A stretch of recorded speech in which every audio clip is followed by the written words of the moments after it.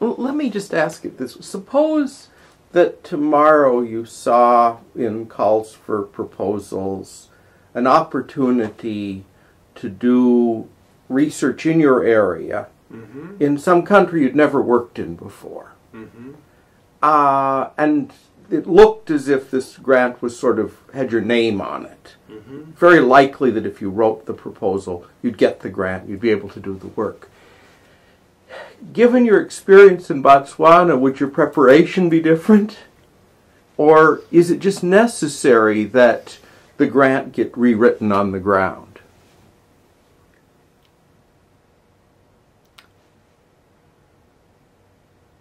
I mean, I think I'm fortunate in the sense that I'm a full professor.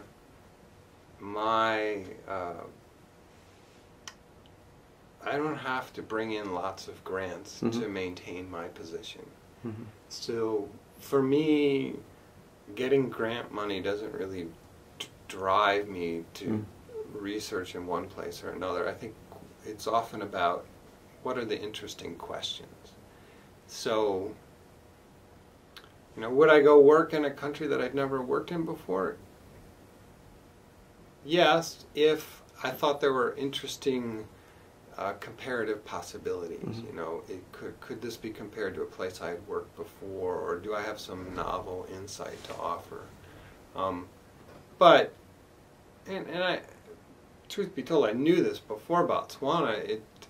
I think when you begin work in a new place, there's a greater recognition that you're probably going to see things that you didn't anticipate. You know, quite different than a place you'd been working for several years. So.